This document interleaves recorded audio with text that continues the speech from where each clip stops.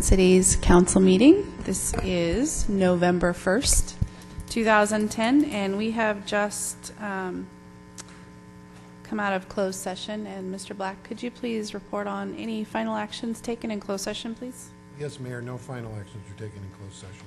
Thank you. And Madam Deputy Clerk, would you please call the roll? Yes, ma'am. Mayor Pro Tem Burns. Here. Councilmember Murray. Here. Councilmember Slurt. Here. And Mayor Shalom. Here, thank you. If you could all please stand and join me in the Pledge of Allegiance.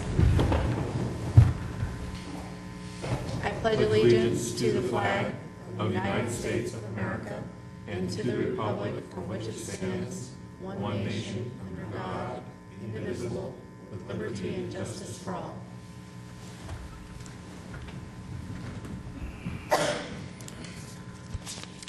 Okay, we are going to start this evening with the consent calendar, which is the approval of our regular meeting minutes of October 18th, approval of warrant claims for the period October 20th through November 1st, and our biweekly payroll reports for the period ending October 23rd, paid October 29th, 2010.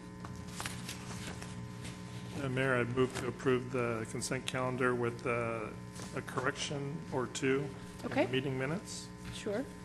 On page 5,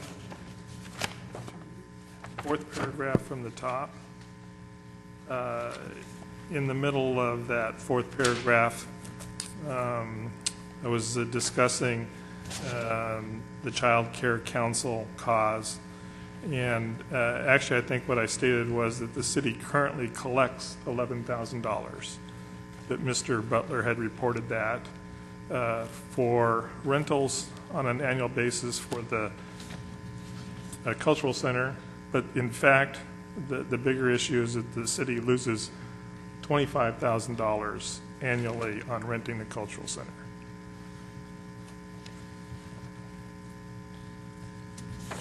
So that whole sentence was kind of out of whack.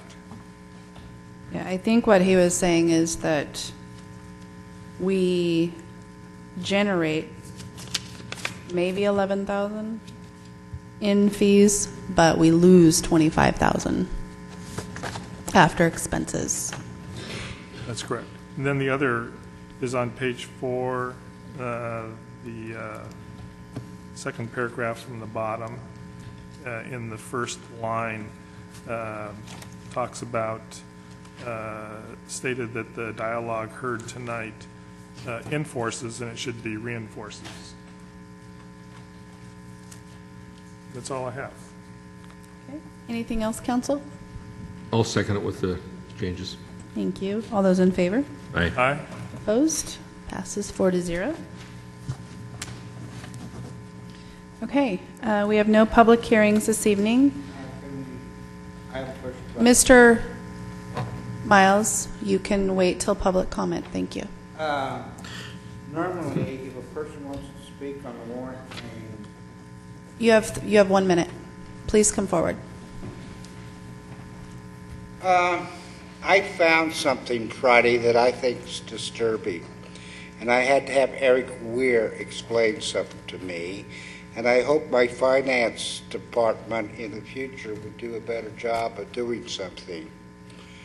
On your warrant claim, there's something called ABC Blue Book, and I had to ask Eric what was purchased. In the future, when we purchase something from a catalog, I believe that we need, for the public's knowledge, have our finance department or our department heads tell us the nomenclature of an item we buy from that catalog. We spent $600 for a crampers. It's a tool, and if a person hadn't asked and wasn't knowledgeable of what the Blue Book is, people wouldn't have any knowledge of what my city purchased. Well, as you do take advantage of quite often, Mr. Miles, you are always welcome to call and ask what a purchase was made for. Is there any other public comment on the consent calendar? Okay. We are going to move on to reports. We have no public hearings this evening. Mr. Butler, do we have any reports from staff or outside agencies? None this evening, Mayor. Okay, thank you. Are they here? Okay, great. We are going to back up I'd actually like to thank Robin Patch for organizing this for the council this evening. But this council especially is extremely proud of our Crescent City Explorers and the officers who have become mentors and leaders for your program. And so, as you all know, this is the eve of the election, and your council may change after tonight. And so we thought it was very appropriate to honor you this evening for all of your dedication and hard work and volunteer time that you give to our city. So I just hope that you understand how much it means to us as adults and leaders of the community to have such fine young men and women out there representing our city. So we have a proclamation that I'm going to read to you. And if you would like to all just kind of come forward.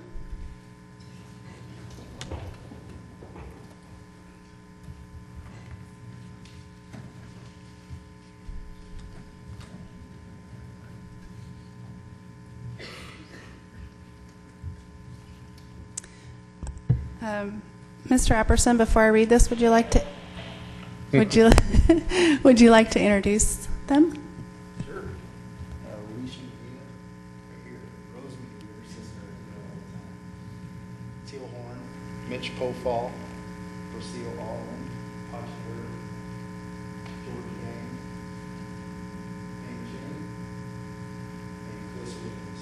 Good job. Thank you. Okay. Whereas Police Explorers is a program for youth between the ages... Come on forward.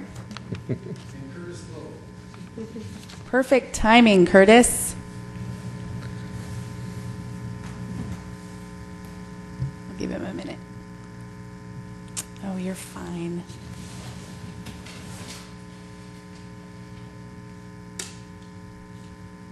Okay.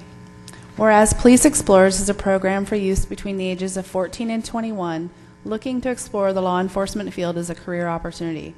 It offers the youth a chance to get firsthand experience in seeing what a police officer really does on a day-to-day basis, as well as giving youth an opportunity to create positive relationships with police officers, such as with program advisors Sergeant Eric Apperson, Officer Justin Gill, Officer Maya Wiley, and Officer Charles Votruba, who host a meeting every Thursday night to provide classroom and reality-based training to the explorers, often recruiting other officers to assist with training and insight within their areas of expertise. And whereas the Police Explorer program is a branch of the Boy Scouts of America under the Learning for Life category, the explorers receive training in many different aspects of law enforcement, such as building searches, traffic stops, traffic accident investigation, domestic violence, crime scene investigations, firearms, as well as participating in the Ride Along program, where the explorer can ride with a patrol officer and experience life through the eyes of an officer. In addition, the Police Explorers assist in major city events such as the Independence Day celebrations, Sea Cruise, Halloween parade, Christmas tree lighting, and a lot more than that. And whereas Sergeant Eric Apperson brought the Explorer program to the Crescent City Police Department and has been a, wow, that's a big word, quintessential role model. You can put that on your resume, Mr. Apperson, for the Explorers. He was a school resource officer for several years and saw a need for the students to be involved in law enforcement to instill discipline, courage, skill, and leadership. Many former explorers, such as Lieutenant Garrett Scott, have enjoyed successful careers as a result of the Police Explorer program. And whereas the City of Crescent City is very proud of the Crescent City Explorers' accomplishments as they have given over 4,400 hours of service to the city. Now, therefore, we, the City Council for the City of Crescent City, California, do hereby proclaim November 1st, 2010, as a day to recognize our Crescent City Police Explorers in the City of Crescent City, and ask all Crescent City residents to join with us to express our appreciation to the Crescent City Police Explorers as outstanding representatives of the youth of the City of Crescent City, and in thanking them for their service to our community.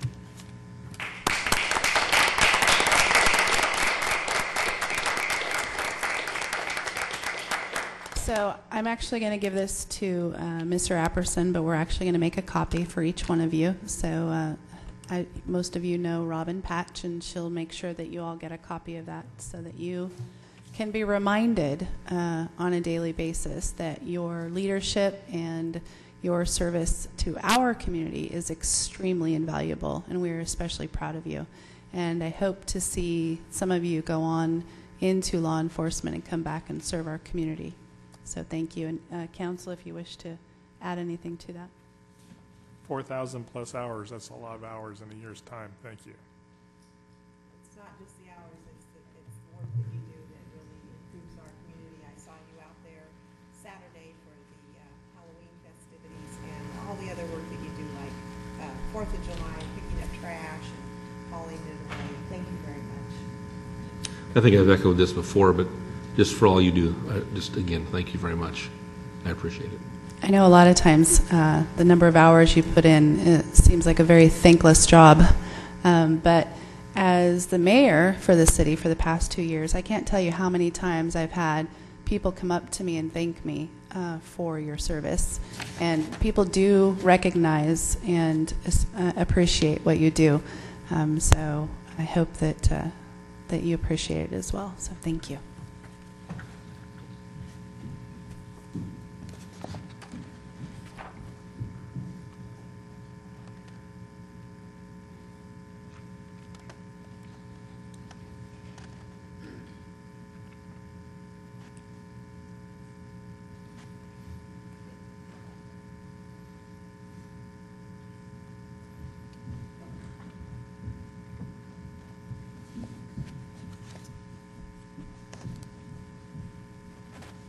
Okay, you can go watch the World Series now.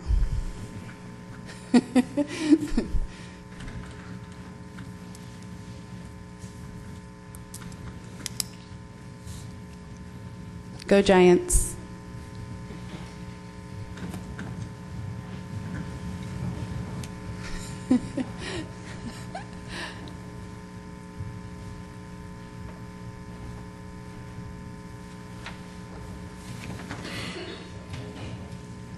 Thank you, Mr. Apperson.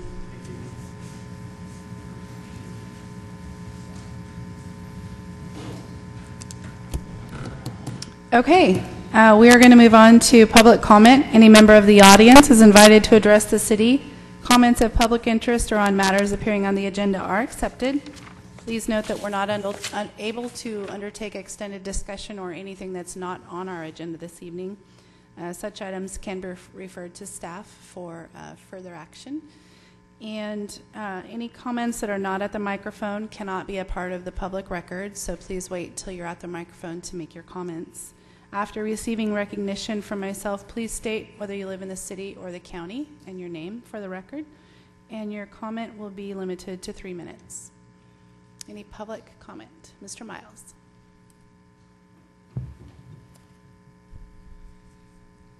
My name is Richard Miles, and I live within the city limits. I'm here tonight to make 3 requests. A date will be coming up soon in November, and that is November 11th. If I can remind you, that's Veterans Day. I would hope the city would invite some of our veterans after the next city council meeting and recognize some of them. The reason is a lot of our World War II veterans are passing away each day. And a good example is my dad is 86 years old.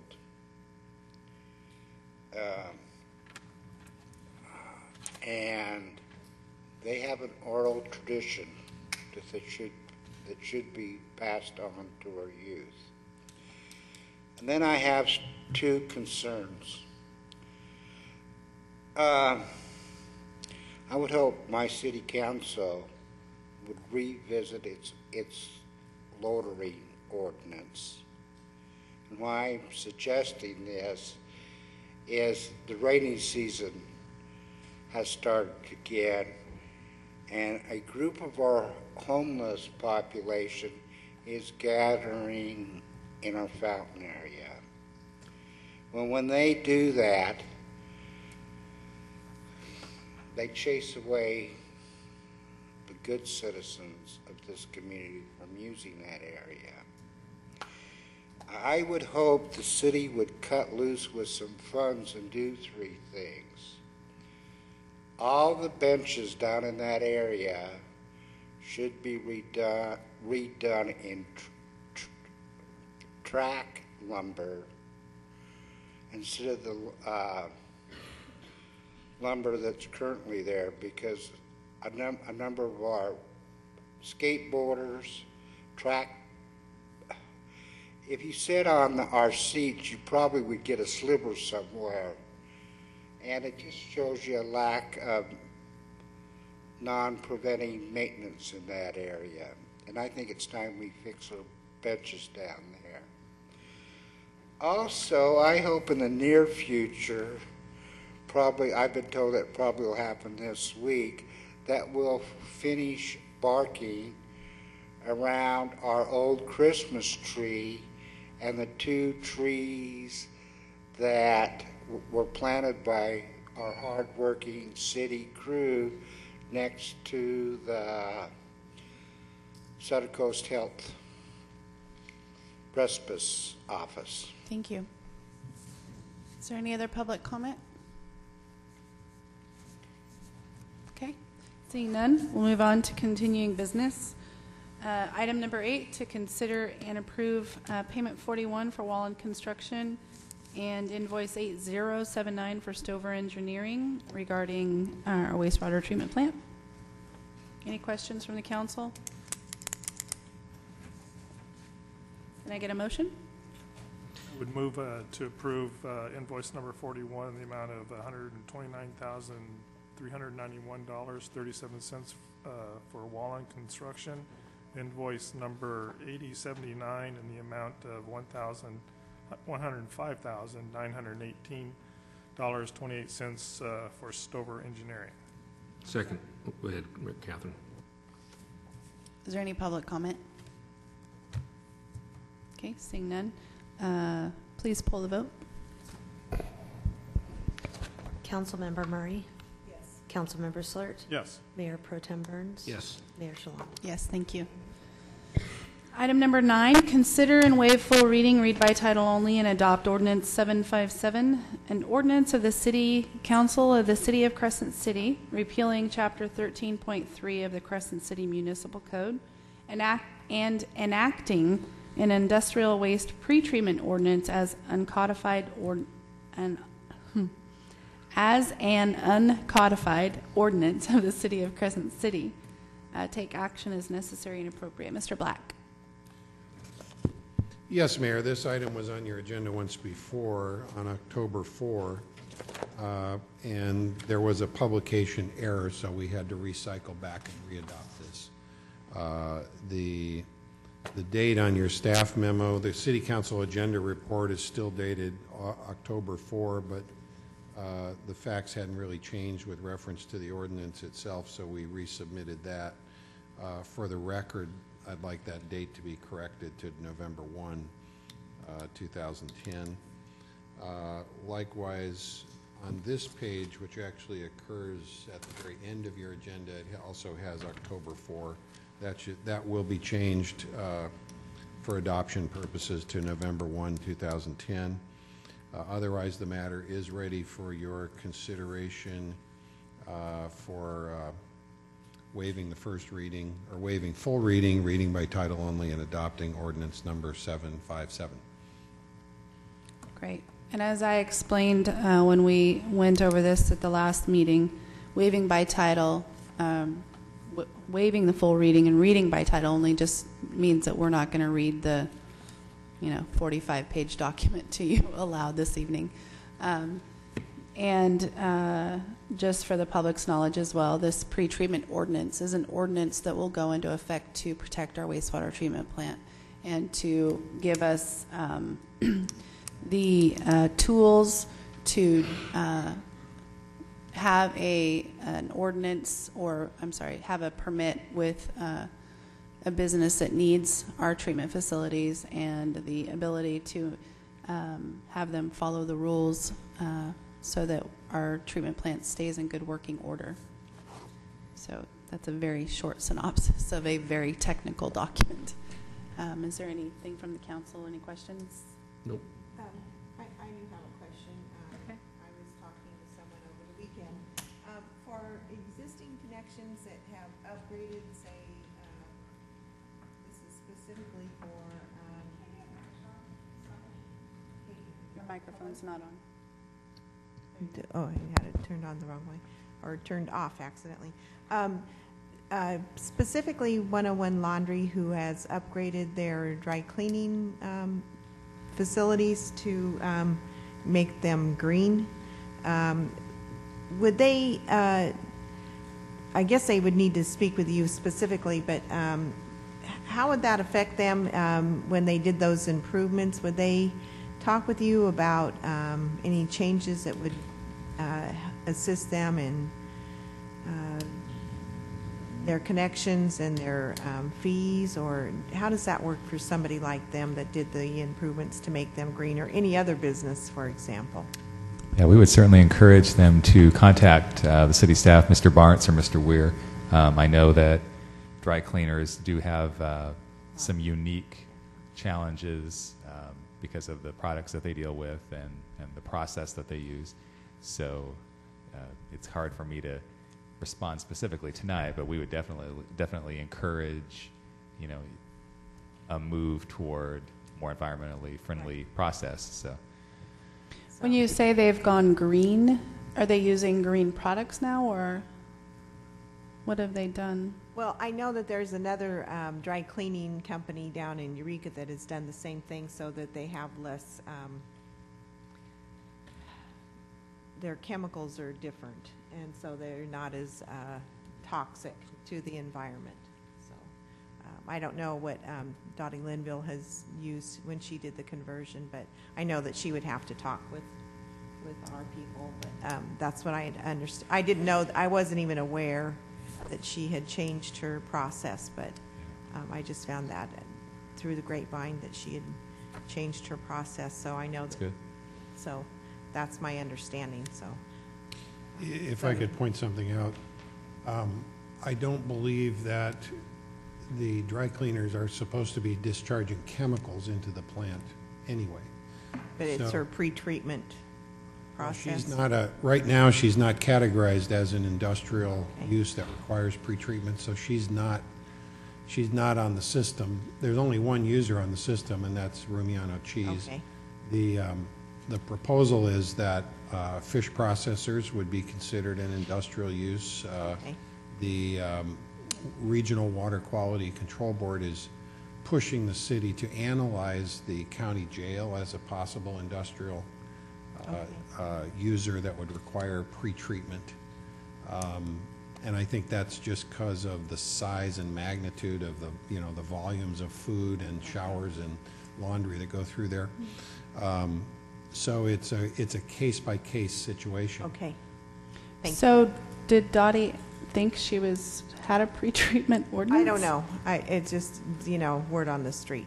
So so every business like that we had talked about restaurants before too. Yes. Right, so that's another example.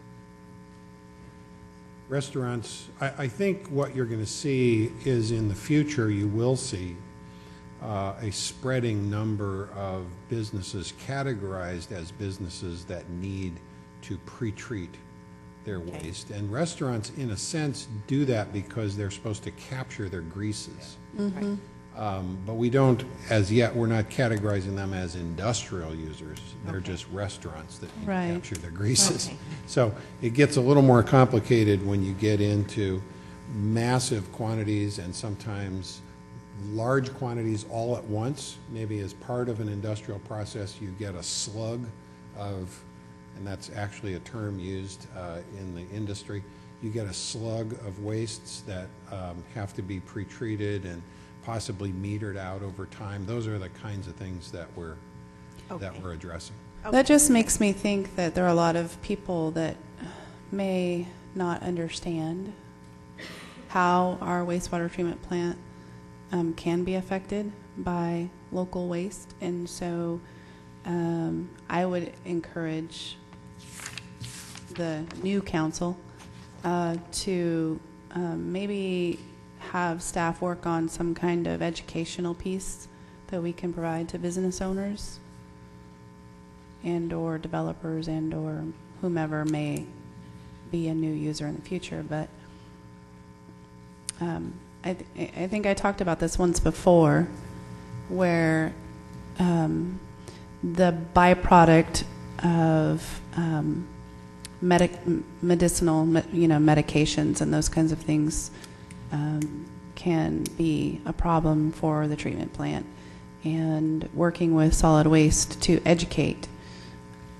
I mean, we are a JPA member, so it makes sense to work with them to educate the community on how to deal with those medicines. Obviously, one great way was when the chief recently had his Take Back program with the county. So that was a huge success. But, dumping them down the toilet is and can be a problem. So I think having some kind of an educational, even if it's a workshop or something we send out to business owners in the city and or residents, I think that's good. But this ordinance, this policy here doesn't really educate people on any of that, so that would be a good idea. Right. This is very technical. This is just our policy,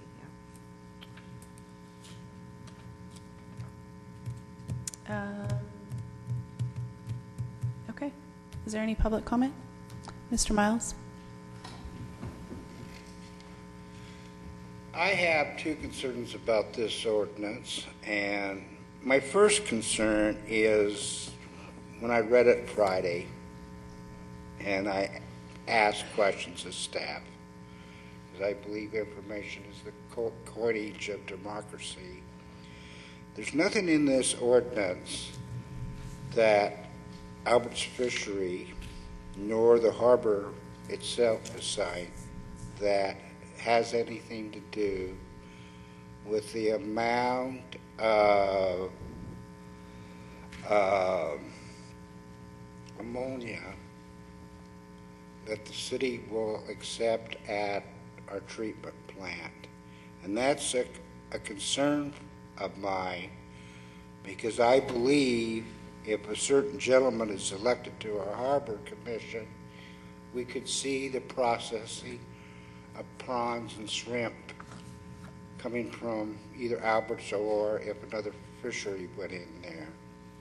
We all know what shrimp used to do to our treatment plant. And then I don't know about everything that Dottie did, but I know some of the things she did. She went to a German company that specialized in a totally new process. Her costs in the past came from in her dry cleaning equipment because toxic substances were used, and some of that toxic substance was released in the wash process, the dry cleaning, and she's done away with all of that with the new equipment she purchased. She told me today that actually she's saving on her water bill because it doesn't take as much water to run her dry dry cleaning equipment, and that she was able to buy a new boiler that's more efficient and other equipment that make her business more efficient. So she's not discharging as much sewage. And this is just her dry cleaning part, not her laundry part. But she told me her average bill is $1,600 a month. And if she took advantage of this new system,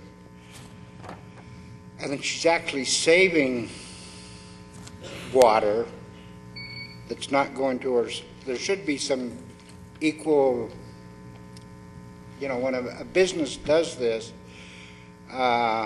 we allowed Rumiano Cheese to do this. And we even gave them a grant, but we Thank you, didn't give Richard. bye. Thank you. There are no pieces of information in this ordinance that would apply to Albert Seafoods or any other business because this is a policy. All of those individual allowances and regulations are written in the individual permits that are taken out with the city. Madam Mayor, it seems to me that we also had a discussion with Mr. Barnes at some point a while back, indicating that the introduction of ammonia from some kind of shellfish would be very problematic and could not happen in the new wastewater treatment facility. So I believe that... Yeah, it would not be up to the harbor or the harbor commissioners as to whether or not someone was going to process shrimp in the harbor if they are using our treatment plant. It would be up to the city. Yeah. And if we were to say, no, you're not getting a permit to do so, then they would not be allowed to process shrimp. And that is the kind of thing that will be specifically dealt with in the permit with each business. Correct. Great, thanks. Okay, is there any other public comment? Seeing none, bring it back to the council. I move that we repeal Chapter 13.33 of our municipal code and enact Ordinance 2010-275? Ordinance 757. Yeah, that's the one. Dated November 1st, 2010? That's correct. Okay, I'll second that. Thank you. All those in favor? Aye. Or do I need to pull the vote on an ordinance? Could you please pull the vote? Councilmember Murray, Yes. Councilmember Slurt, Yes. Mayor Pro Tem Burns, Yes. Mayor Schlong. Yes, thank you. Okay, new business. Consider, approve, and authorize the signing as necessary of the following documents for the Costa Norte project. Let's just start with one item at a time. Let's start with Resolution 2010-27, a resolution of the City of Council of the City of Crescent City authorizing the city manager to sign a certificate acceptance of deed of easement from CCPT Incorporated.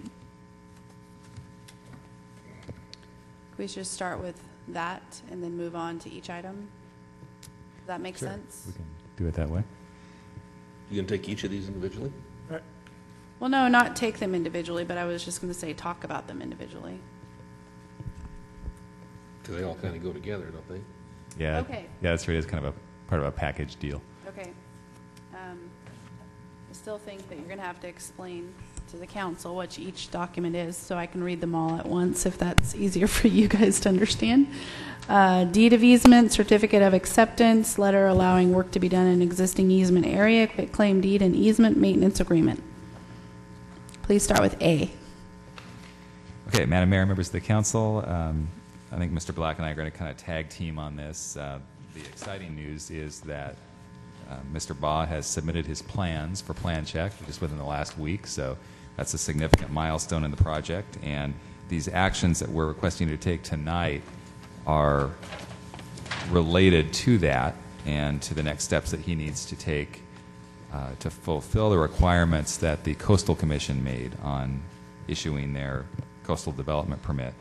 It's a lot of paperwork for basically a fairly simple step, the Coastal Commission required that Mr. Baugh, as part of the Costa Norte project, provide a 20-foot access path to the public for coastal access. Currently, there's a 60-foot utility easement that is owned by the city, and this we're talking about the portion of the project that would be the southern end of Costa Norte and the northern end of the Hampton Inn, so in that general area. As part of the project, Mr. Baugh is, well, the city is granting to Mr. Baugh 40 feet of that 60-foot utility easement, and then 20 feet will be preserved for public access and coastal access and public use through a path. There's also, as part of this package, there are agreements regarding the maintenance of that path. And so that's what you see as the easement maintenance agreement, letter F.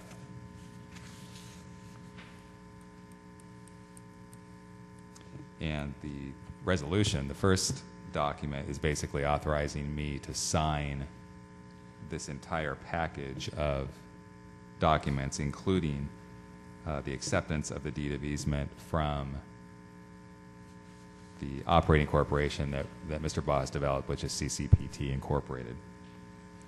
So all 8 items, I guess it's 6 items, are related to the same basic transaction, and that is allowing for the 20-foot coastal access and sorting out the ownership of what is currently a 60-foot utility easement. And this is all, none of this is new. This was all part of the project as it moved through the process. And the Coastal Commission specifically required the 20-foot public coastal access. So we're recommending that the city manager be authorized to execute these documents and that the resolution be approved. And we will be glad to answer any questions that you have about that. We're going to take a 30-second recess here. Kitty corner block.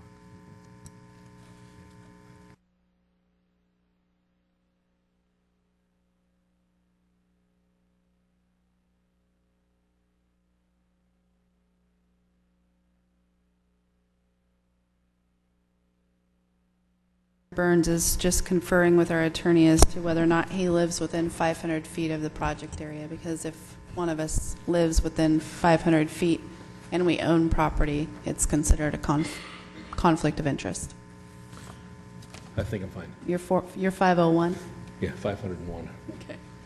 Thank you for checking. Sometimes it's you forget about that stuff until you start looking at the piece of property, and it's like, oh, I live in that region. Okay, so Mr. Butler, did you have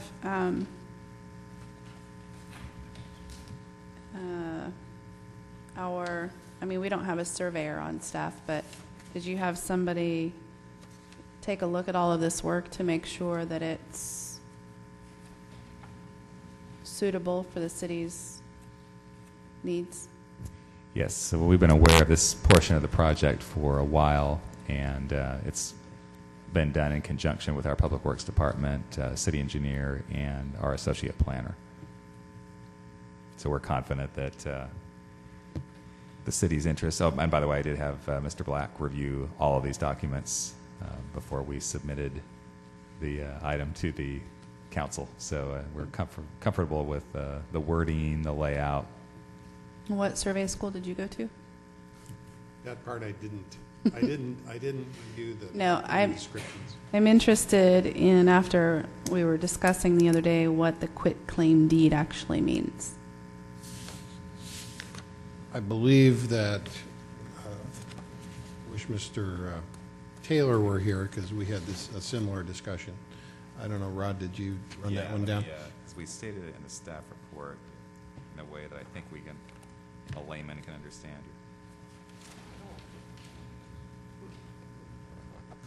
Let me just read. So on November 4th, 2009, the Coastal Commission issued CCPT a conditional notice of intent to issue a coastal development permit for the project. CCPT needs 40 feet of the 60-foot City of Crescent City utility easement to construct the Costa Norte project.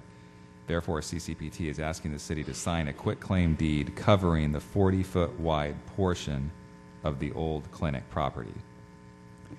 So we are deeding over to CCPT 40 feet of that easement that they need to build the project. And then 20 feet will be retained for public access. 20 feet of the original 60 feet will be retained for public access. And it'll stay as a utility access. And the 40 feet will still stay as a utility, plus 20 the- feet. Yeah. Well, it's a No, 60. the 40 feet we're giving up will no longer be a utility access. We're giving it up to Mr. Baugh to actually build on. But the 20 feet is considered. We're giving him 40 feet to build on? Yes, it's just an easement, so it's not property that we own. We just have rights. We have rights in a full 60 feet. Right. It is not necessary. We don't need 60 feet. It's not a Right. through street or anything like that. Yeah, it's an old roadbed, and that's why we kept an easement over the totality of it, but we don't need that much. The 20 feet is going to be sufficient for utility purposes, and it will also double as the public access walkway. And if a ambulance needs to get down there or a fire truck, it's still big enough you could get a vehicle down there. Does that make sense? 20 feet? Oh, yeah, wide. And get a fire truck down there? I hope so. Okay. I haven't met many fire trucks that are, Is it normal for a city to just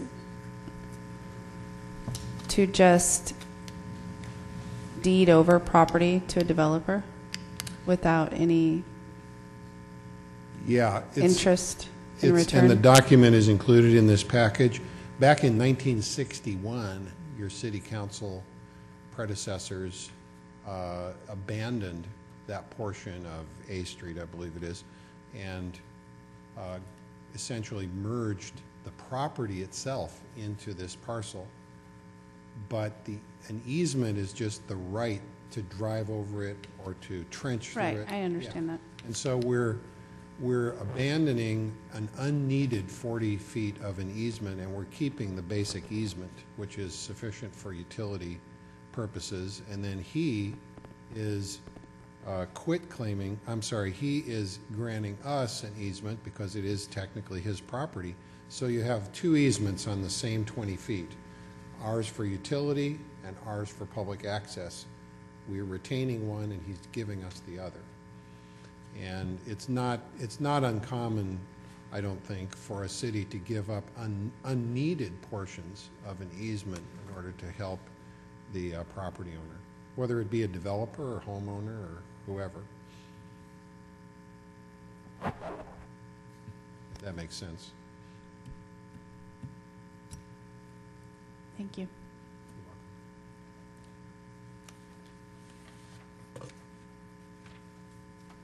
Any questions, council? I actually had several questions, Madam Mayor. Please. As an architect, I guess I looked at this fairly hard because I'm familiar with these kinds of things. And I guess in general, to me, it seemed like there was some vagueness about some of the easement descriptions, and I'll cite a couple of them. If I remember, there's one description about in the first 5 feet of the northerly edge of the 20-foot easement, there can be obstacles up to 5 feet out of grade. I'm sorry, 5 feet from the northern edge of the 20-foot, which would be 1/4 of the easement. There can be actually obstacles up to plus 10 feet above grade is what it says. And the question I have is that existing grade or is that new grade because we're given a two-dimensional map with no spot elevations. And typically, in a civil drawing, there'd be a section that would show the vertical differences in the topography. So we don't have that information. And if I recall, the project is supposed to have a subterranean parking structure. So I don't know if some of the site is going to be excavated.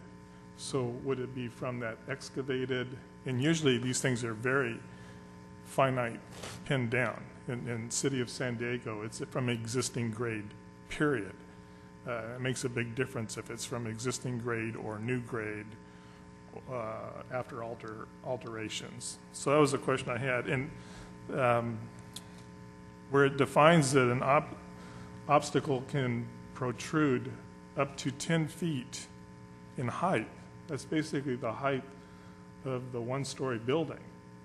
So for 5 feet of width, potentially there could be something 10 feet high, which seems to be in complete contrast to the whole notion of maintaining a view corridor of 20 foot of width, which was, I think, the original intention of the coastal. I thought it was a 10-foot overhang, but I might have misread it. So that. Where is it at, Charles? Just so we can. Page refer- 1 of 4, real property easement description, Exhibit C. Actually, Is that it? I don't see a page number here. It's this Exhibit C down at the bottom. No. Grantee shall retain the right to protect. It was, it's in the recitals of the deed of easement, and it's item number 3.6.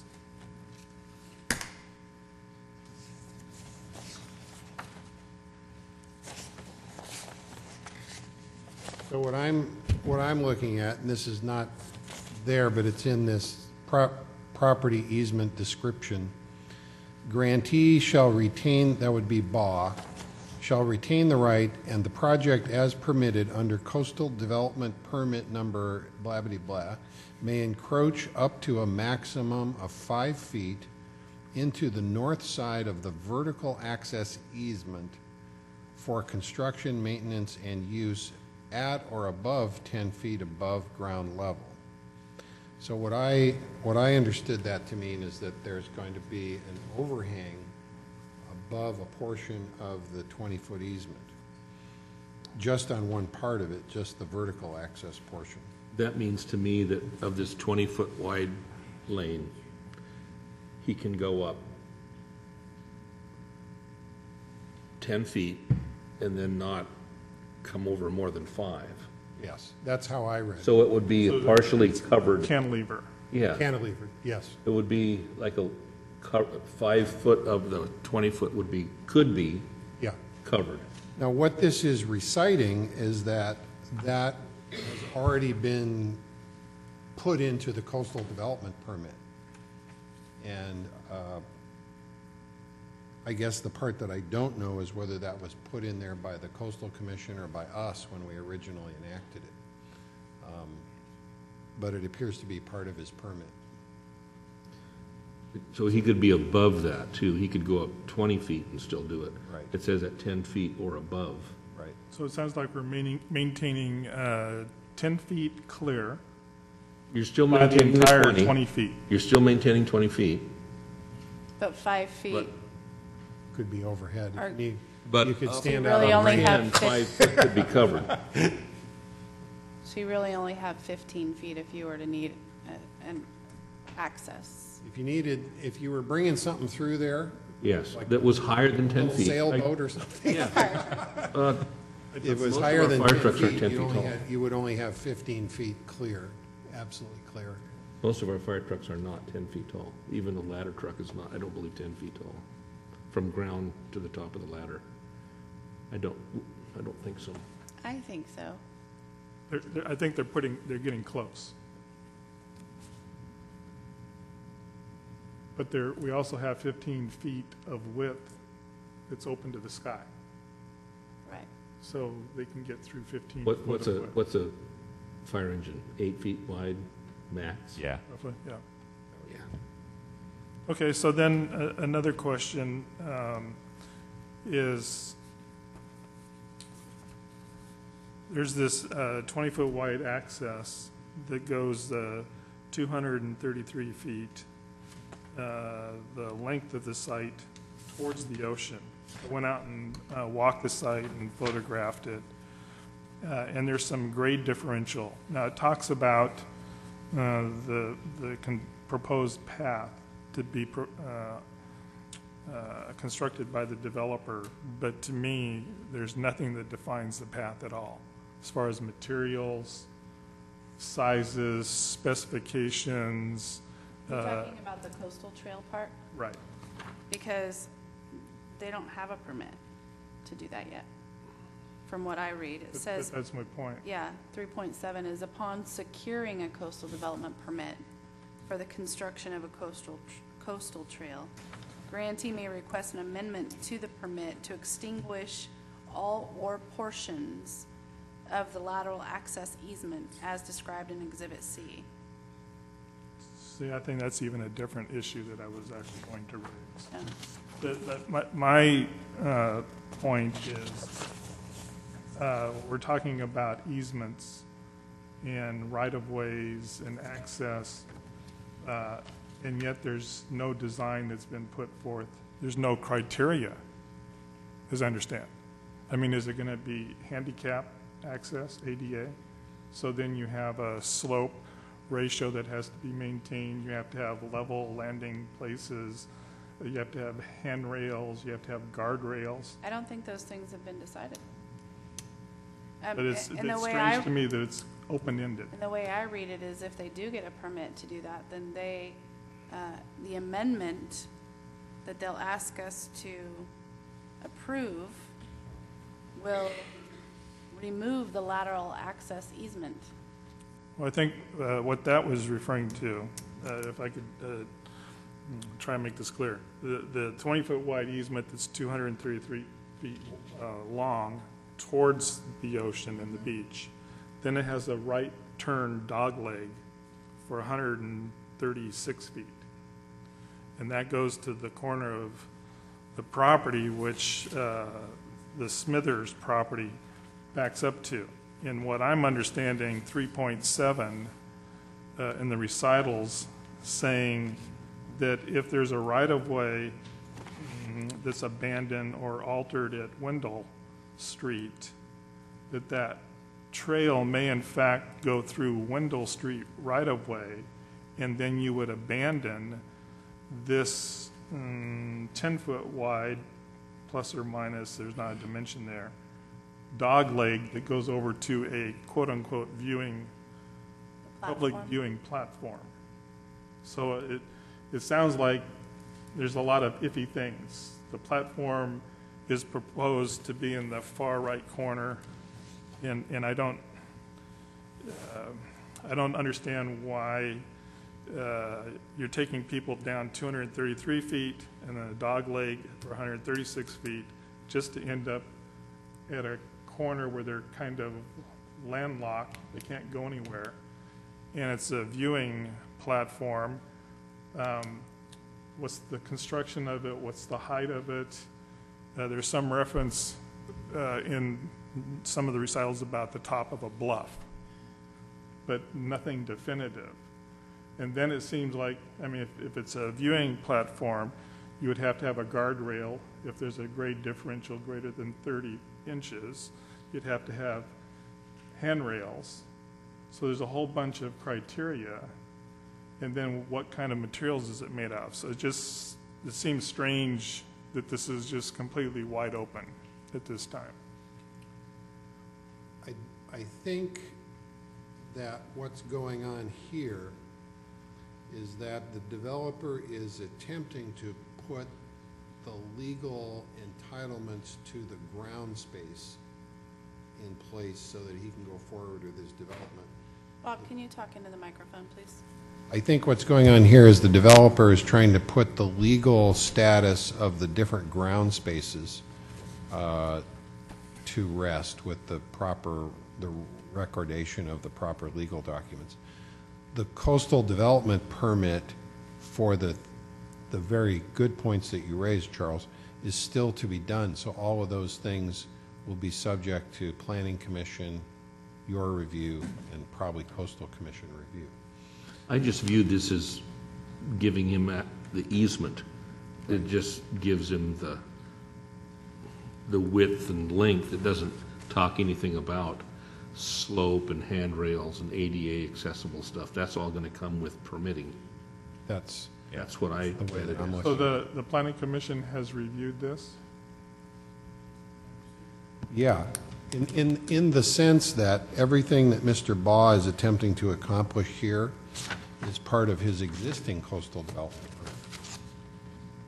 So these are actually, the Coastal Commission made the granting of these easements and the acceptance, by the way, of this easement by the city. Those are conditions of him being able to go forward with his Plans. his basic project. If he doesn't get the easements, he can't make a plan.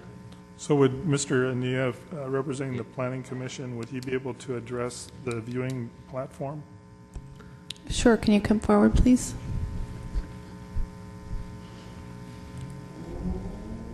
Richard Ania, Crescent City. At our last planning commission meeting, we approved the walkway, the pathway that leads to Wendell Street, not the viewing platform, because nothing has come to us yet for the viewing platform. But Mr. Baugh, wanted to finish that trail for us that's in our general plan, and he's going to pay for that. And it's an asphalt trail at this point, but there's still a lot of unanswered questions of what happens after it's put in, and slope and stuff like that. But we did approve the concept of having that pathway to Wendell Street, but not the viewing platform. We have no information, just like you, we have no information. Mr. Ania, how do you approve a concept? I mean, what does that mean we to the Planning Commission? We approve the pathway, the coastal trail pathway that's in our general plan. We Okay, approve so part. that doesn't have any kind of regulations or slope or handrails or ADA It's just a or... walkway. It's just a walk. It's from Wendell Street to the existing walkway behind the Hampton Inn. That's separate. It's a separate, just completing our trail loop there. That's what we approved at our last meeting. The platform part is different. That's a separate walkway. We haven't seen anything on that. So there are no, what am I trying to say? Specifications? Thank you. There are no specifications for that trail that you approved? No, there are. It's an asphalt trail, and as far as slopes and things like that, it's just a walkway. That's all it is. It's a walkway. Do you know It's how wide supposed- it is? Is it 6 feet? It's either 6 or 8 feet wide. I think it's 6 feet, and it's level. It's a walkway that connects us to the easement that you're talking about. From that easement, it connects it to Wendell Street. It makes a loop. The platform area that you're talking about now is closer to his development, and we have not seen that. We haven't taken any action on that. We haven't.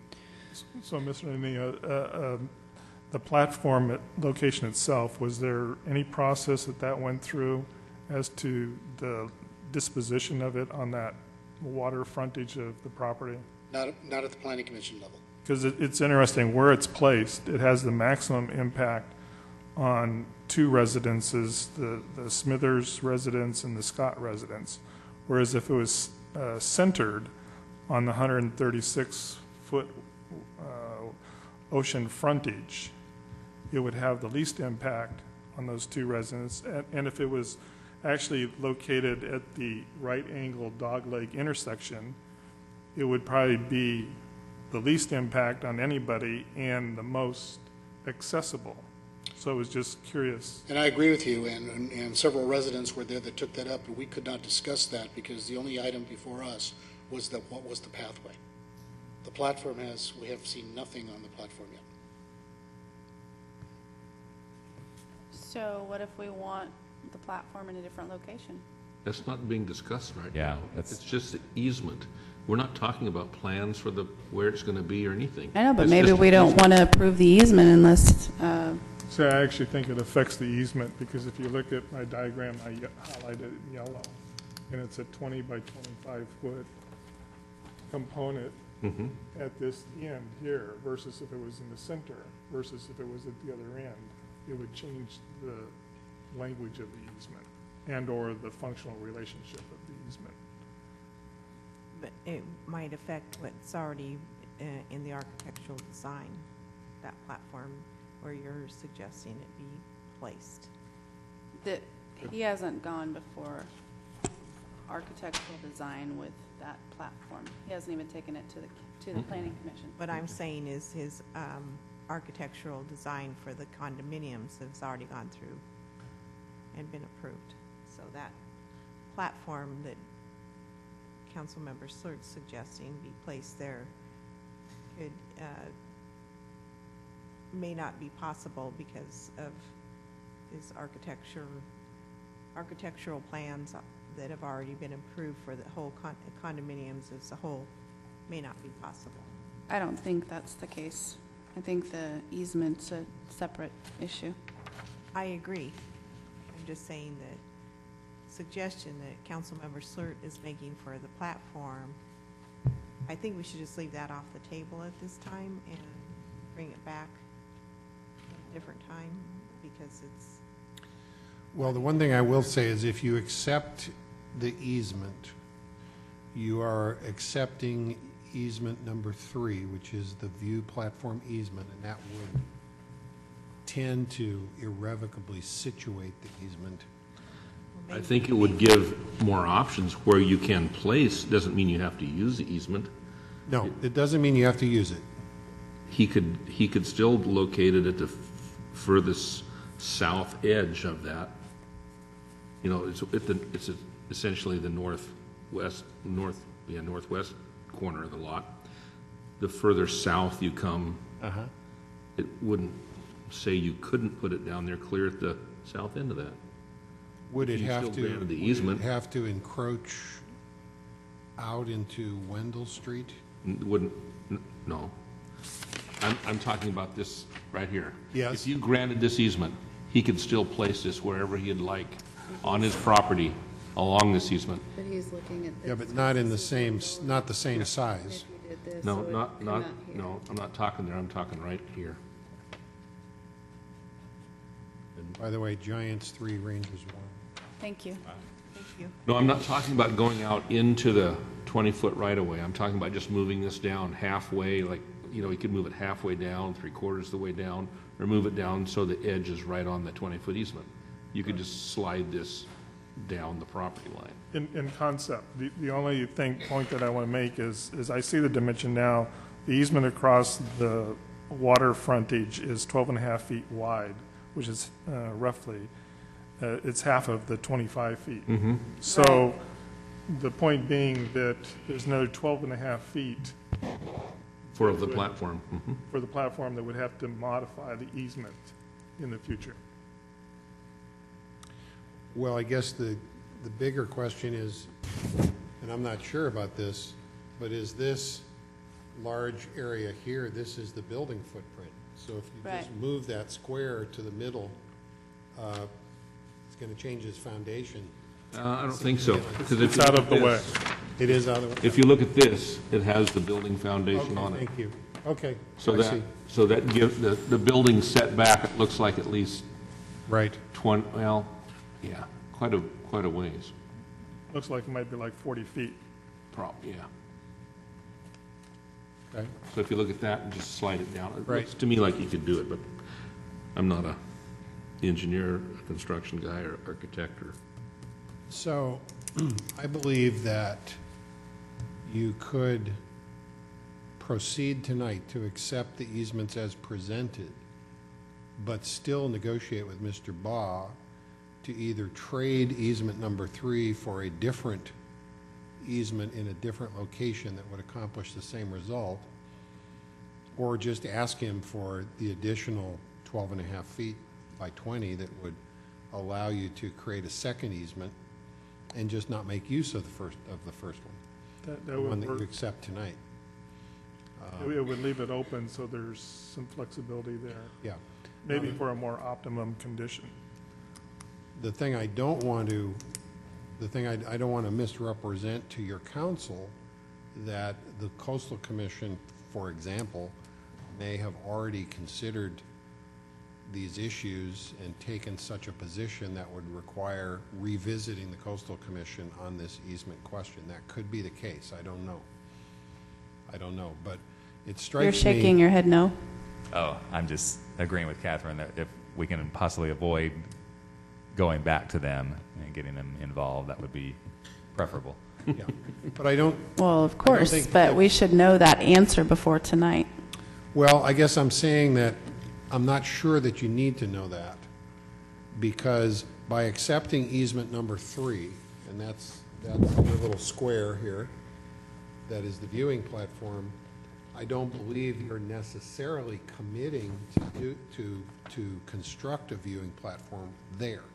You're just accepting the easement for it, and you could either give that a piece of that up later on or all of that up later on in exchange for moving it, or you could just add another easement in a different location and put the viewing platform there. Well, I agree with Mr. Slurt in having a viewing platform at someone's backyard, or I'm not sure how their yard is situated. Side yard, right next to their window in a Right. 6-foot-high. Yeah, I think that's I think that's inappropriate. Seems like the worst place it could be. Yeah. What would be a concern, and this is not necessarily a driving consideration, but what would be a concern is if you don't accept the easements as presented, then Mr. Baugh has not met his conditions for his coastal development permit. He cannot submit his plans. He cannot go forward. If you do accept the easements as presented, I don't believe you're locking in that that's where the viewing platform has to go. And That's good. If this was a piece of property and that was my property and I wanted to build a deck there and I was within the grounds of all the permitting and I met all the setbacks, could I be said I couldn't build a deck there? Right, but that's your right? but that's a deck for your use. This is a deck for hundreds of people, public people to use. That's different. I think you ought to make a gate in its fence and just use the deck. It's a public deck. I'd just go use it, put a barbecue out there. Well, you think of it that way. Mr. Smithers, you are now Smithers Barbecue. And you can have a deck. You can go right out there and use it anytime you want. The deck, Smithers ribs. the deck as proposed occurs in what would be probably a backyard, a rear yard setback. It's right up to the property line. Typically, you can't have any structure occurring within a side or front or rear yard setback. Yeah, it's going to be anywhere over from 5 to 36 15. inches. Yeah, anywhere from 5 to 15 feet setback, depending on the situation. Have the Smithers and the Scotts been notified of this hearing? This isn't a Yeah, hearing. this isn't really a hearing. They were at the Where's the planning discussion. commission? Planning Commission's meeting With last their week about the concerns. trail. There were several concerns on that. We couldn't talk about that because that wasn't in front of us, but the neighborhood is very concerned, expressing what Mr. Slurt is saying about it being so close. So I think they'd be relieved to know that maybe the city can do something about that, if it ever comes to be, to put that in. I think the good idea is just to move it down. Move it down in the center or on the far south Sure. edge of the property. So Or it was put the never on. language in there for that option. Yeah, I'm a little uncomfortable just accepting it as is. Could we approve it without that easement? I think we ought to approve it with the Well- caveat that we're not approving the building of the deck. In fact, we could say the deck should be moved further south. Well, let me tell you what my understanding is, and because I didn't know this was an issue, I don't think Mr. Butler did either.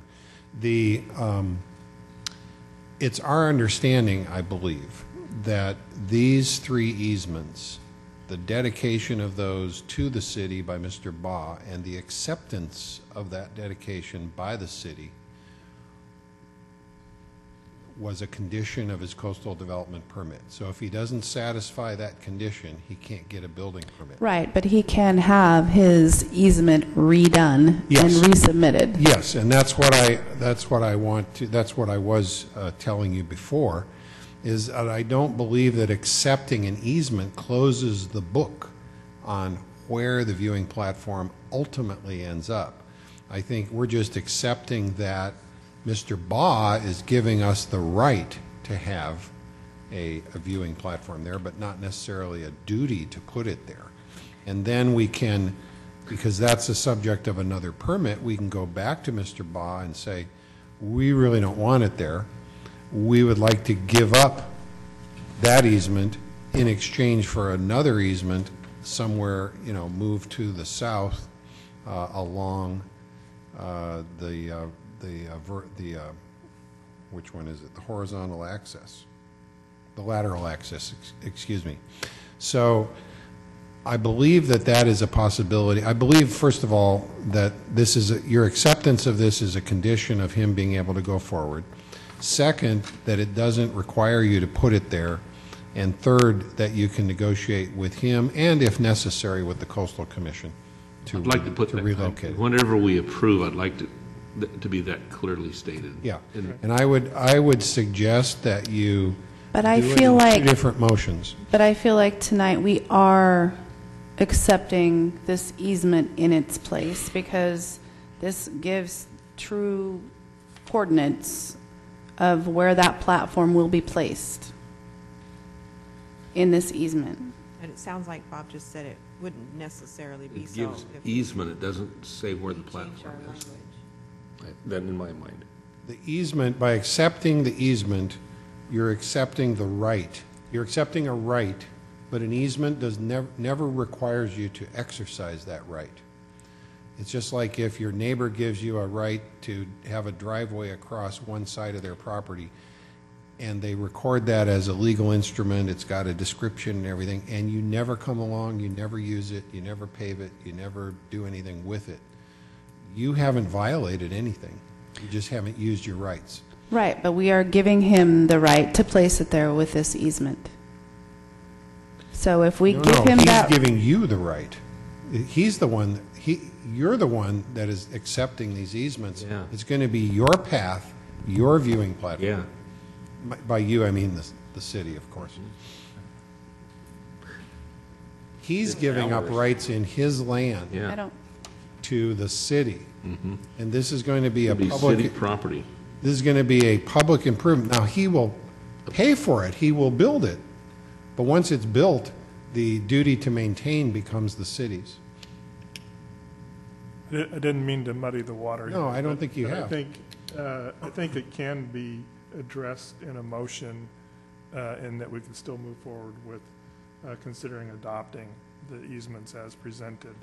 There was one other item on the drawing here created for Costa Norte, I think by Stover Engineering. It talks about 1.24 acres with 38 condominium units. My understanding is there's 36.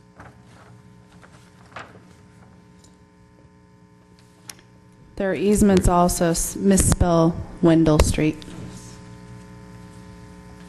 It's E instead of A. Where did you get the 36 figure? Is that from the staff report or from? I've seen it several Yeah. places.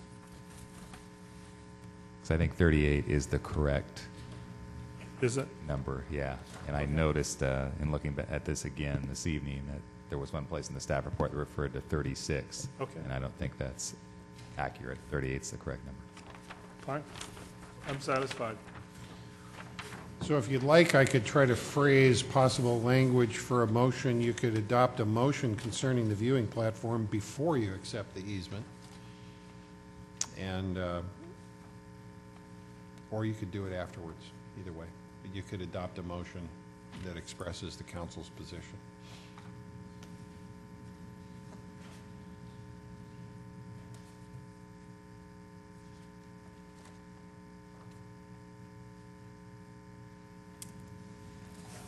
So you're saying two separate motions? Yeah, I think you have to do it that way, because this is a legal instrument that's going to be recorded.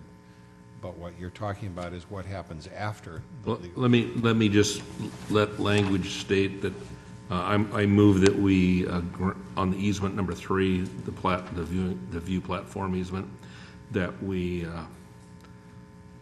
feel that that platform should be moved to the furthest most point possible along the north-south easement. And so when the permitting actually takes place, that we view the placement next to the Smithers and Scott residences, we want that, at the furthest place south from those two parcels.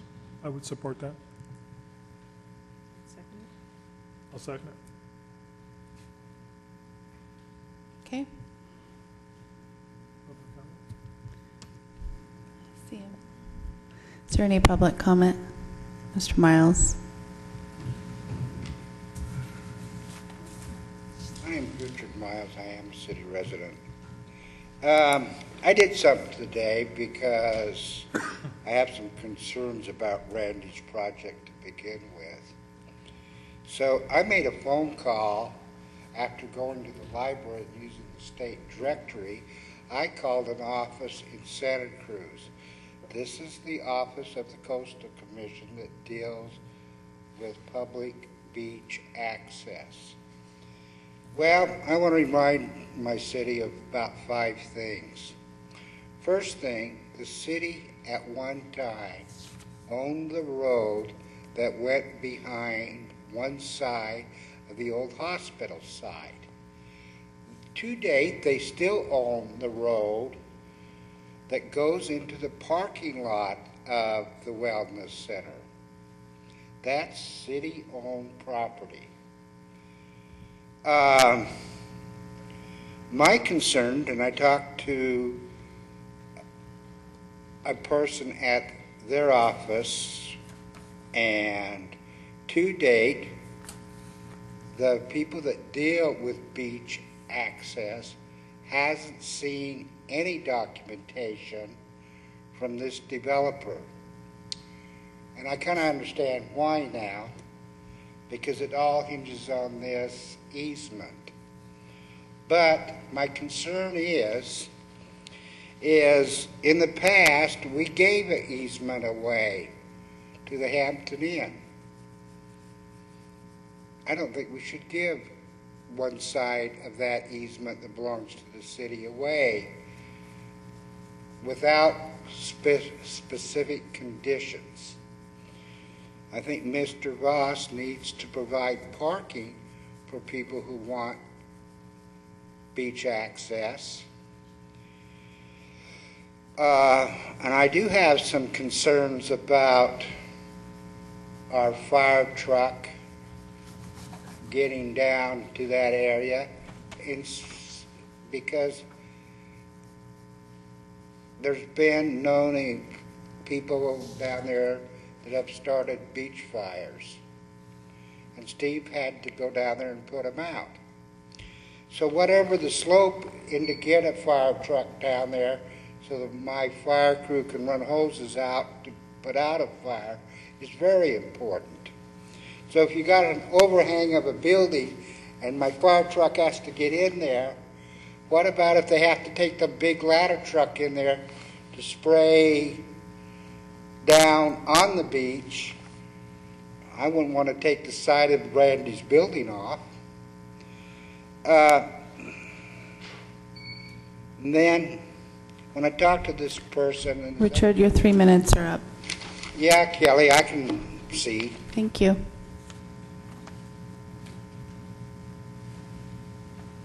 Is there any other public comment? Mr. Ania? Richard Ania, Crescent City.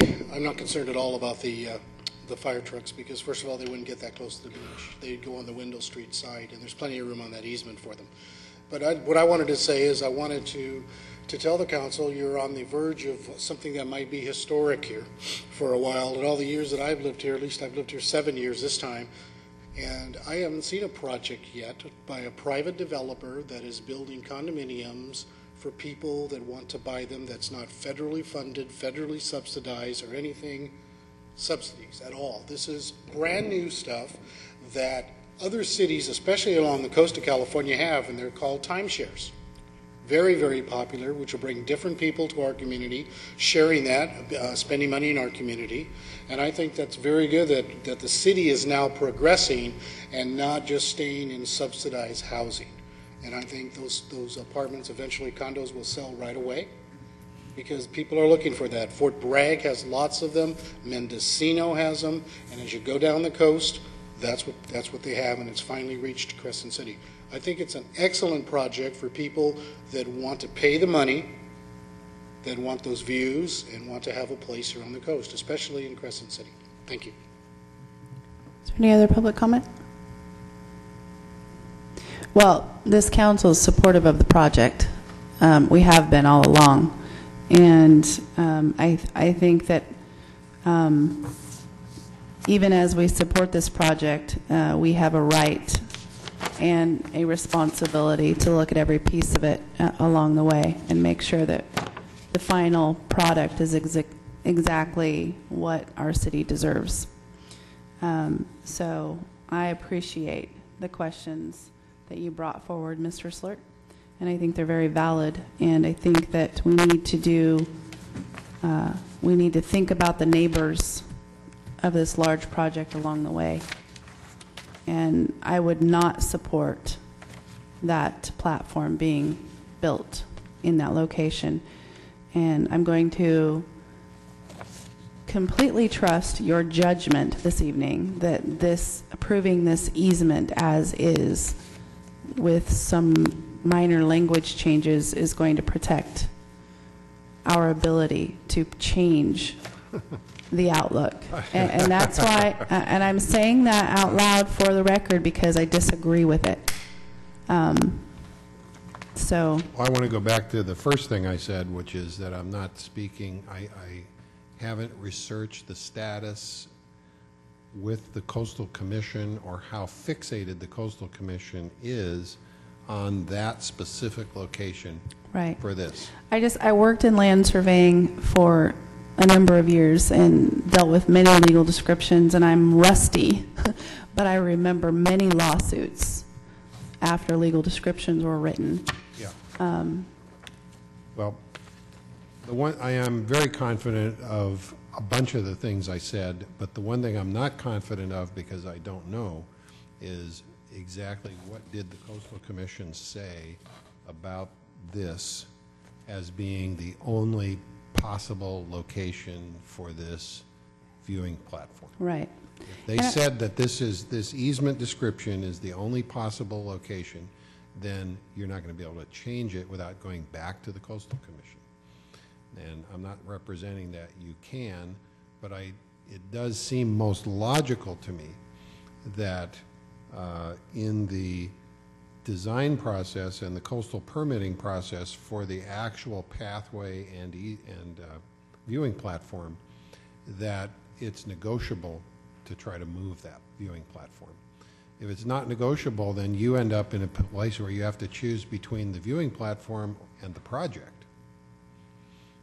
And that's a possible scenario, but it doesn't seem likely to me, but it's a possible scenario. Right. Well, and I'm not certain why our planning commission has accepted a trail with no specifications either. So I don't know if you can go back and have a conversation about that, but it seems odd to me that we would accept a trail without specifications other than it's going to be asphalt and 6 feet wide.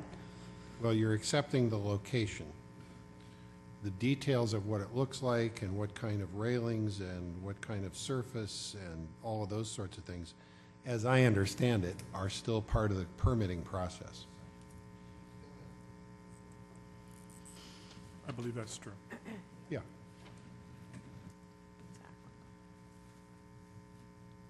So, I Okay. hope I'm not in trouble, but I just don't think we've done our homework giving as you well my- as we could have. And I agree. I agree with you that not all the homework's been done. And if you want to put this over for 2 weeks to another meeting, that is well within your power, and maybe that's the smartest thing to do, because You're going forward today under some uncertainty. By putting it off for 2 weeks, you are delaying the submittal of building plans and stuff like that. But, you know, this is obviously an important issue, and another 2 weeks would allow us to fully develop it for your information. And we don't have it, I'm going to tell you right up front, we don't have it fully developed for your information. So I did not personally realize, I don't think Mr. Butler did either, that this location, the specific location of this platform, ergo the easement, was the major issue that it obviously is. Well, I would have expected that our Eric Taylor would have communicated that to you if that's what happened at the Planning Commission. I don't know about that, but I do know that I don't think we knew. So I'm not even sure that was there a major discussion about the platform location? I know there was discussion about the trail itself, but I think what Mr. Aeneas communicated to us a little bit ago is that there was a lot of contention about the platform area, but they weren't able to undertake it as a discussion item because it was not on the agenda. Yeah. Thanks, Rich. Madam Mayor, I think it'd be appropriate to set this, table it for 2 weeks, have the city attorney review it so we know exactly what we're talking about.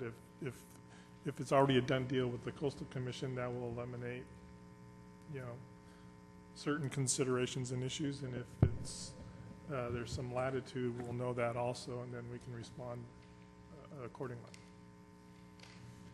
I think it's a good idea we still let our concerns be known, and that one motion that I made still talks about the easement, that we should have that moved south. I think that might be, you know, worth voting on, because it doesn't deal with the granting of the easements, it just talks about the location. As a directive? Yeah. So I called for the question. No, he'd like his motion to move forward. Well, I called for the question. Okay. So all those in favor of accepting these easements? No, that's with, not my motion. let me finish. All those in favor of accepting these easements with the additional language stated by Mr. Burns of moving that platform to a southerly location, is that correct? I didn't approve the easements. The motion. Okay, maybe I didn't understand your motion. The motion was to send forth our views that the platform be moved to the furthest southern extreme that it can be moved. That was my motion, not to approve the easements. We were going to. So you want to make a motion to discuss our wish for the platform to move? The motion was to. Do we need a motion for that? I think the import of the motion would be to give general direction to all city staff that it do its best, your staff do its best to, whatever the existing state of affairs is, to move that platform as far south as it can go. That was the general import of the motion. Yeah,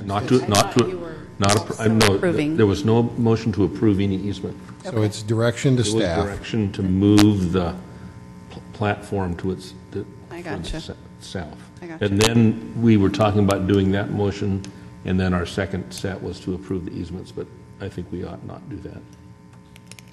So my second would still stand then. Okay. Mr. Burns' motion. All those in favor? Aye. Aye. Opposed? Passes 4-0. So we will put this on our November 15th agenda. Maybe if they do make any changes to these documents, they can, I might notice the plot map also spells Wendell incorrectly.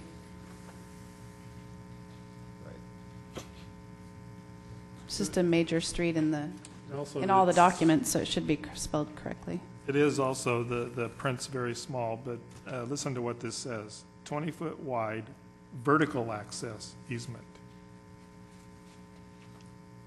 The 20-foot wide vertical access. Yeah, that's a term, I believe that's a term of art in the coastal That they use that constantly, vertical access. They want vertical access. They don't want anything. Means But basically, there's an exception, because there's going to be that cantilever of 5 feet into Right. that 20-foot wide vertical access. yeah. But vertical access is the term they use, meaning running to the beach. Like view shed. Yeah.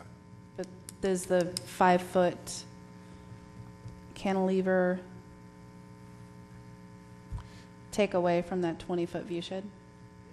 Yes, in a sense. Okay, I mean, so if you we if you could can look clarify under- those. If you look under through that 5 by 10 feet high area, you have view. But if you're standing there and you want to look up, you're not going to see the clouds over the ocean. So, Yeah. And you may need to get someone to review these documents. oh, yeah. That No, actually has a license to do so. I treat it as a direction to staff Yeah. to, not just to do it themselves, but to do what's necessary. Thank you. Great. I'm sure that we can resolve this matter so it can move forward in the next couple weeks. Giants won. Huh? Yay, Giants won. Yay!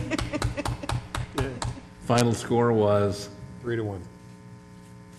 World champ, Oh, Giants won. they are celebrating big right now. World champions. Awesome. Okay. City council items. Consider miscellaneous legislative matters, Mr. Butler. Do we have any? Nothing this evening. Okay. Reports, concerns, referrals of the council. Mr. Burns? wonderful wastewater treatment plant. Everyone was, up here was there. It was a great grand opening, and it was a nice time to show that place off, and it's just a great addition to our community. Also, there was a nice doctor's reception. And don't forget to vote early and vote often tomorrow if you haven't done so already. Thank you. Catherine? Definitely the ribbon cutting was the highlight. I'm most appreciative that we had a great turnout and the weather was wonderful. And one of the resounding comments was, no wonder it costs what it costs. We have a state-of-the-art facility. So I was very proud of all the hard work that went into it, and it really shows. So I think the community really understands why we did what we did, and it was great. I attended some of the Halloween festivities downtown on Saturday, and it was great to have the explorers there, so they did a lot of great work for us. As the mayor mentioned, I think I don't know if she mentioned it yet, but we both attended the Building Healthy Communities meeting today, and that was most informative. Then I went to our Senior Center Board of Directors meeting last month, and I also attended the physicians recruitment meeting, a reception for our new pediatrician, Angela Young. So welcome, Angela, and we hope that you'll stay here and appreciate our community as much as we do. And the Chamber of Commerce Board of Directors meeting, and as Councilmember Burns mentioned, remember to vote, please. Mr. Slurt? Thank you, Madam Mayor. I also greatly enjoyed the grand opening ribbon cutting of the new wastewater treatment facility. To me, it was the most momentous thing that's happened in this community, probably on the North Coast, in the history. $42.5 million, the contract at $37.7 million. It was actually under budget and on schedule, which is unheard of on a government project of this scope and scale and the kind of adversities associated with the project, which leads me to ask why our paper was not present at the grand opening. To me, it's the most newsworthy major event that's occurred, and it was, I think it was shameful that the paper did not cover it on any level. Hey, unfortunately. they had their ad reps there. I wasn't aware of that. I attended, Just attended, I think, on their own. I attended the tri-agency meeting last week with my colleagues. And then I also just wanted to remind everybody to vote tomorrow. It's your right, and it's the best way you can express yourself, I think, in our community. The more involved you choose to be, the better for all of us. And then I would just like to offer an early salute to Mr. Burns, our colleague. He's been an incredible public servant, and I thank you for your service and your passion and compassion in your service for many years now. So I salute you. Thank you. Thank you. I did everything they did, and then some. I'd like to just reiterate that we had a great housing and redevelopment workshop, and I think those two things are probably the next big things that we will be doing as a community, is moving our redevelopment agency forward to help our region become more productive, and also to provide low-income housing for those that need it. So I'm looking forward, hopefully, to continuing to work on those two things. Really enjoyed the California Endowment presentation this morning for our local leaders, and the one thing that I took away from it was that we have to change our way of thinking. Continuing to live in a negative space without changing the way that we think, so that we can change the way things start at the root of the cause, so that we can change things that happen in the future, is really what the leaders in this community need to start working towards. And I liked that. The critical thinking piece of that was interesting to me. We had Pacific Power join us last Saturday with two of our bid members and myself and our city manager and our public works crew, and we planted some trees with a grant from Pacific Power. So I wanted to say thank you. Mr. Miles got his picture in the paper. But I want to say thank you. It's just the beginning of just more of our improvements in our downtown area. And possibly. And the wastewater treatment plant. I have to say, that must be one of the most amazing things I've ever attended. I was honored, first of all, to be the master of ceremonies. I really enjoyed that, and what was awesome was the letter that we got from the Regional Water Quality Control Board congratulating us. And if nothing else, we should just make a copy of that letter and send it to every city resident. Put it in our newsletter. I think it's an outstanding, momentous document, and I was extremely proud of it. We have worked really hard to get to this place today, and it rang true just one more time this week when I was attending my Rotary meeting, and Carol Matthews from the College of the Redwoods talked about